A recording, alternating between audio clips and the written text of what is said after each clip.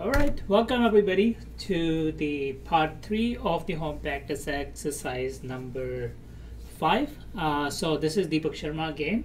So in this exercise, we are trying to do is set up the bank module and set up the sales tax module.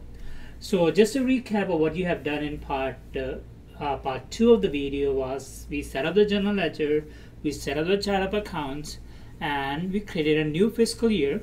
And now what we're going to do is we're going to set up the sales tax and we're going to set up the bank module.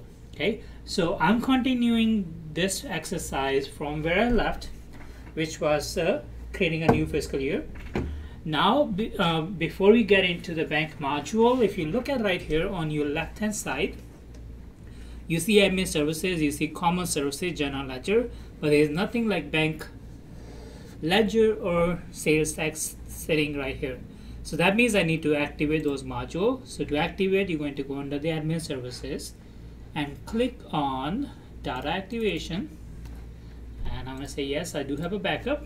So as soon as you have completed part 1, which was general ledger setup, I encourage you guys to do a database dump before you start the bank and tax module. So right here, what you're going to do is you're going to click on the bank services. As soon as you click on bank services, it's going to ask you that you need these two programs to run along with the bank module. One is the general ledger sub-ledger services, another one is a tax services.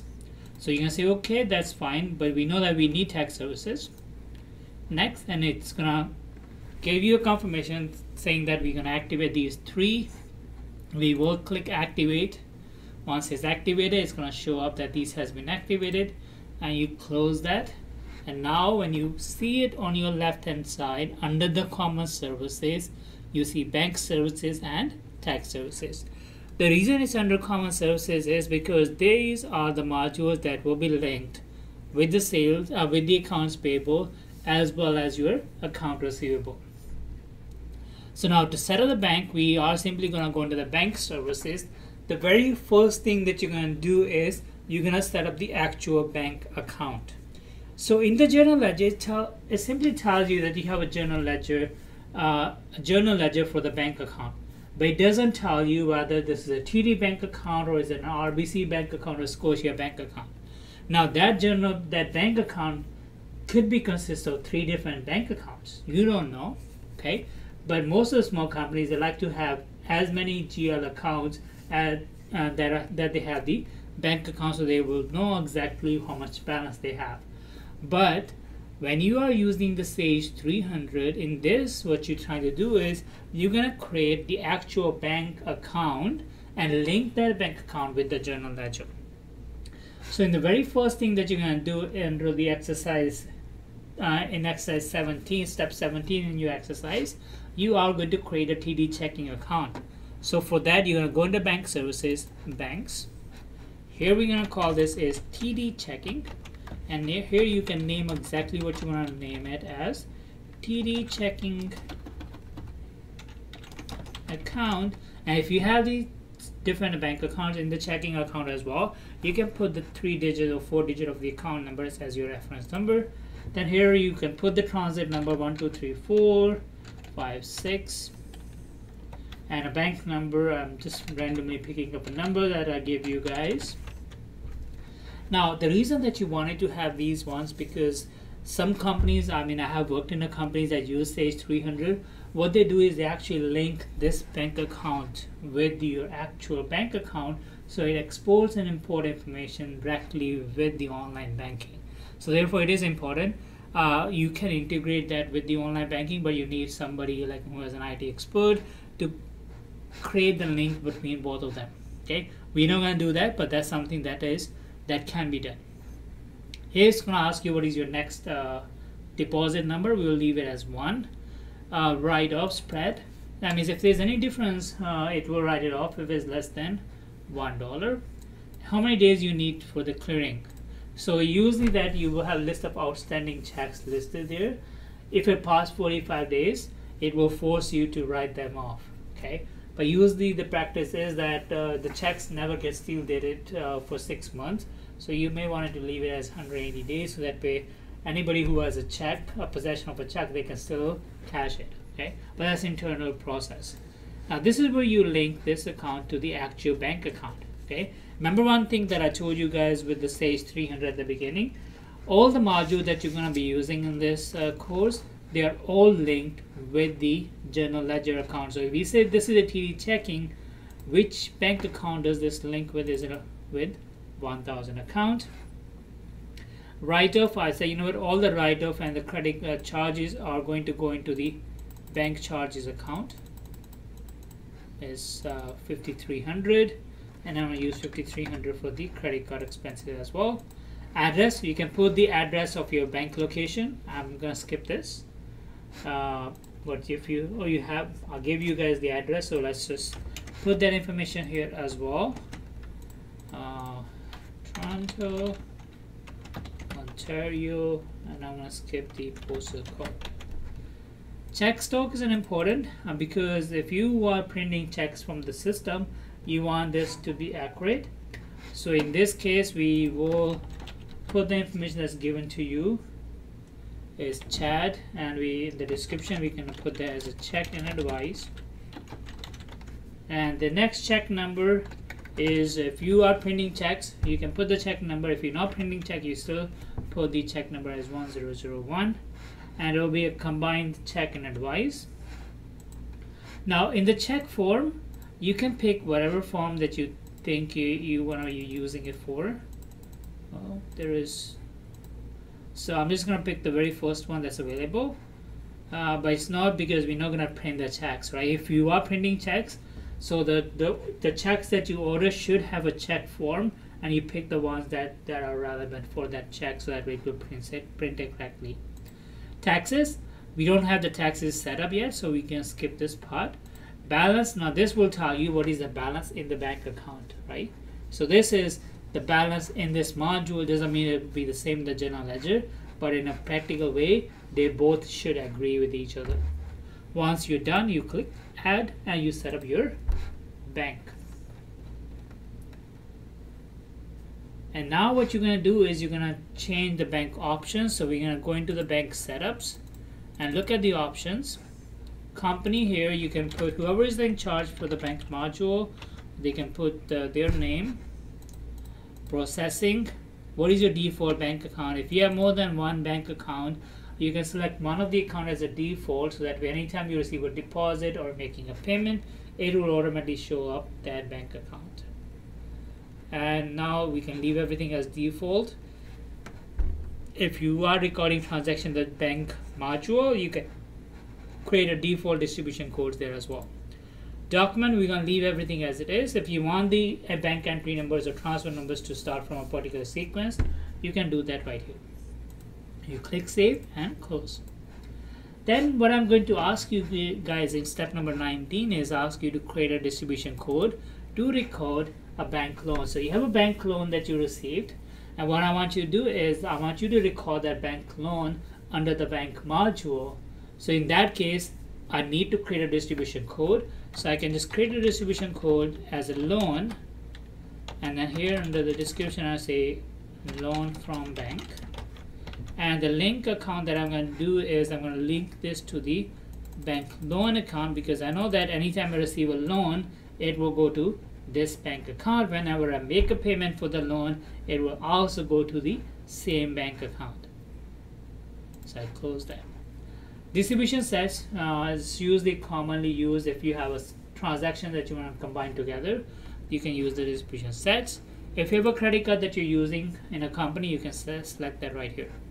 We're not going to use that, neither I'll ask you guys to do anything.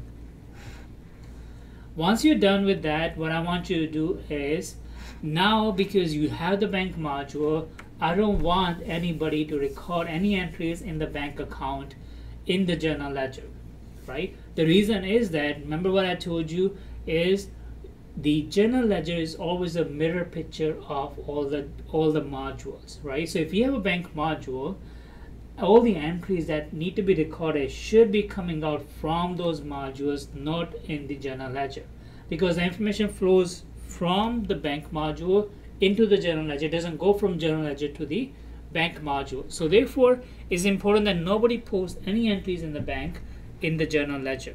Okay, so to control that, what I have to do is I have to make that bank account as a control account. So I'm going to find the bank account, which is this. I'm going to make this a control account. Whenever you make an account as a control account, it's going to ask you that this is controlled by which subledger.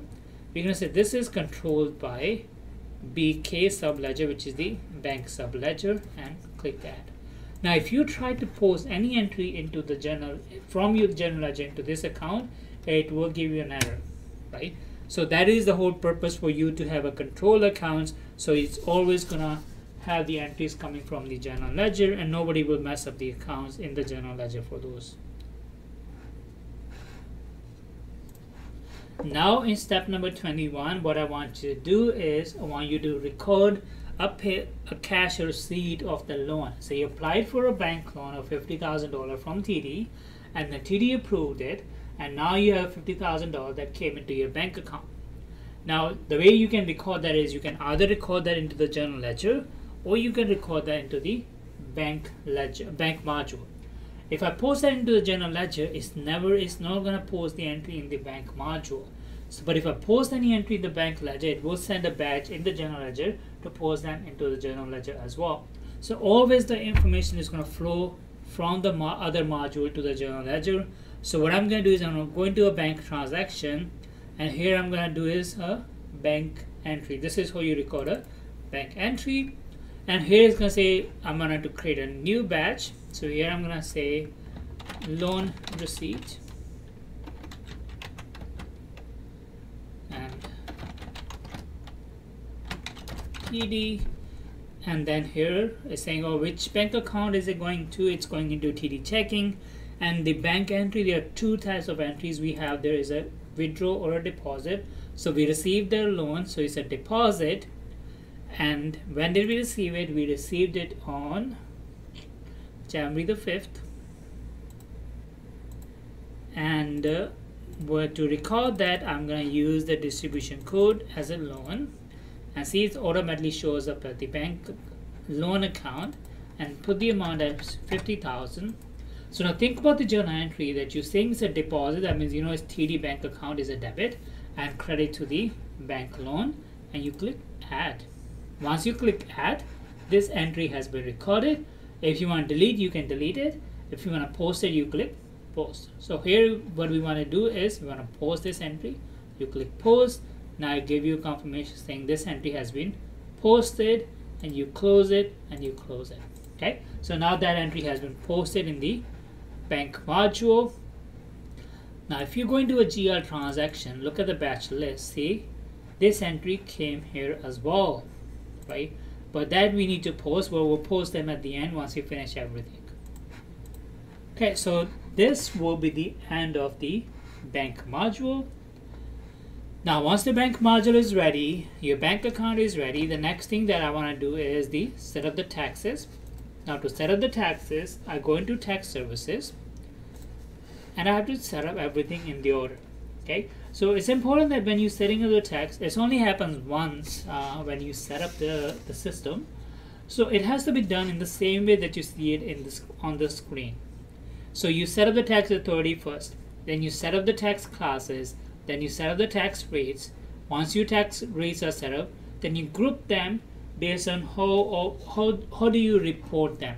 If you are doing business with different provinces, you want to group them Ontario, BC, Alberta, and then assign the appropriate groups to the different authorities. So now to do that, in this company I kept it very simple, that you are only doing a business in Ontario, so therefore you only need to set up the Ontario tax rate, which is 13%. So here we go into our tax authorities, and I created tax authorities as HST. Now we'll call this as harmonized sales tax. No reporting. It's not going on the retained document. Everything leave as default. Tax base is always a selling price, and it's done at the invoice level. A low tax in the price? No, that is not the case in Ontario. because you pay taxes on the price, that's not within the price. In Europe is different because their taxes are built in the price. Now when you come to the accounts, remember everything has a link to the GL account. So we have two accounts. Is a tax liability which is HST on payable. So this one is HST payable.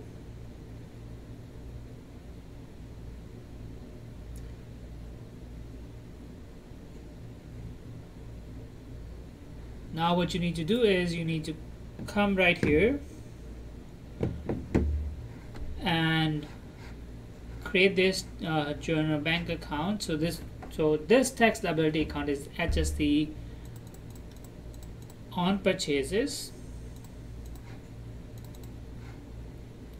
tax recovery. So now this tax is recoverable. HST is always recoverable. Whatever you pay on the expenses. So this is HST liability is HST on purchases actually. HST on sales is the tax liability account. Recoverable is what you pay on the expenses. So this is HST on purchases. You click add. Once you add it, now what you're going to do is you're going to click add, and now this tax code has been added, and you close it. The next step we're going to do is tax classes. So now we're going to create the different tax classes. So we have HST as the tax authority. So here we need to create, you can have as many tax classes. In this case, I'm just keeping it very simple, that there is taxable and there is non-taxable. Usually in a real business, there are three categories. One is taxable, another one is non-taxable, another one is a zero rated. Okay, so the difference between non-taxable and zero rated, they are both 0%. So I will say, you know what, let's just keep it simple and only have two of them. So we did this for sales and customer. Click save. Now I have to do the same thing for sales and item. We have to do the same thing here. Taxable.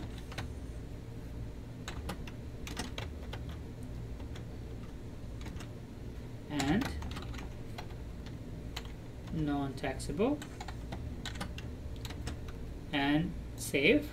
So we done HST, sales, customer, sales, item. Now I'm going to do is purchases. I'm going to do purchases, vendors. Again, I'm going to do taxable and non-taxable. Save. Now I'm going to do purchases and item, and do the same thing as well.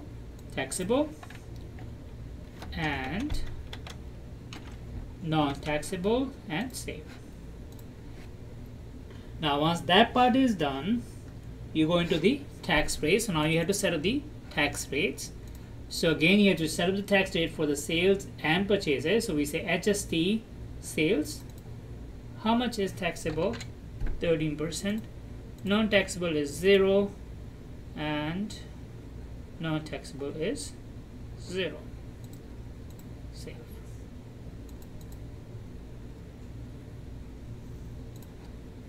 And then you're going to have to do the same thing with the purchases. Taxable is 13%. I'm just going to refer to the test book to see how this is supposed to be linked, because this one it reads as a taxable, and then this says non-taxable. So let's look at quickly on your chapter 9, and I don't want to give you guys anything wrong.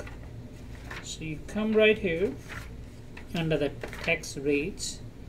So you're simply only entering the taxable, which is 30% right here. The rest of them is all 0. So we did that for sales and purchases. Now we set up the tax rate, and the last thing that we want to do is the tax groups. So here we're going to say the tax group we are setting up for Ontario, and we are doing it for sales. And here you have to pick up the tax authority. So Ontario is HST, add, and you do the same thing with the purchases as well, and that will be on HST2. Okay, and the other thing I wanted to confirm is it's taxes by summary. The answer is yes. It's not the detail. It goes with the total amount. You don't have to go in the greater detail of the item, so it goes as a total. Okay, so now you set up the Ontario tax group. Now this part is done, so that means your taxes are set up. If you wanted to pull up a report, I didn't say anything in this task that you need to do any printing of these reports, but if you do want to print a report, what you can do is go into tax reports. I suggest you to print the tax groups. There is only one group, and you have to print for both of them, sales and purchases. I can do it just for the sales, so that way you guys can see it, how it looks, but you don't need to print it. See here, there's Ontario. What taxes we have is HST. If you have more than one, you just select them and it will show up everything there. Okay, but you don't need to print anything. You're simply doing it so that way it's ready for you in the accounts payable module. So this was the part 3 of video of your home practice exercise number 5.